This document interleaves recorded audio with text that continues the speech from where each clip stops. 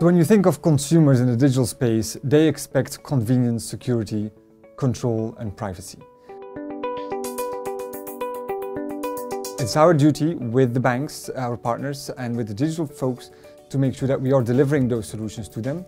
And as Mastercard, we're really there to enable all these environments. Our consumers don't wake up in the morning wanting to do a payment. A payment is a means to an end. Our role is to make sure that we're embedded in these digital environments in such a way that it's both seamless and secure, and that ensures that the consumer has always control of their environments. Digital is an extremely important area.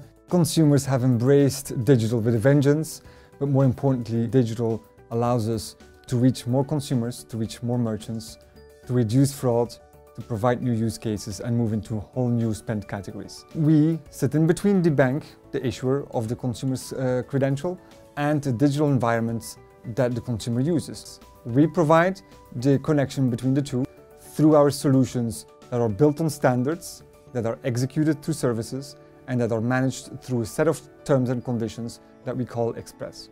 And so to achieve that goal, we provide our tokenization services, which provides tokens, not the real credentials, in a secure way to all environments to support all use cases in all channels.